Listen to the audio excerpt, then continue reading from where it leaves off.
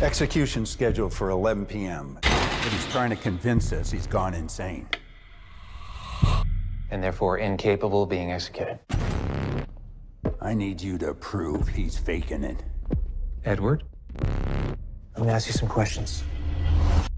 I'm not Edward. I'm a demon. Demons aren't really a thing. What happened to Edward? We own him. We? He's a master manipulator. You have your head so twisted around you think you're the killer, not him.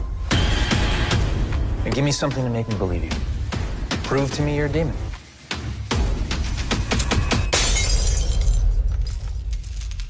It's probably just a coincidence. I want to talk to The real Edward. Makes me do that. I can't stop him. I need you to see something. You got a fan.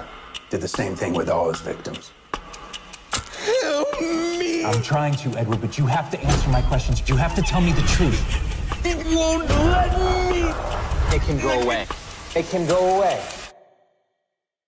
Yes? No. It's starting to happen. Can you feel it, James? Can you feel it?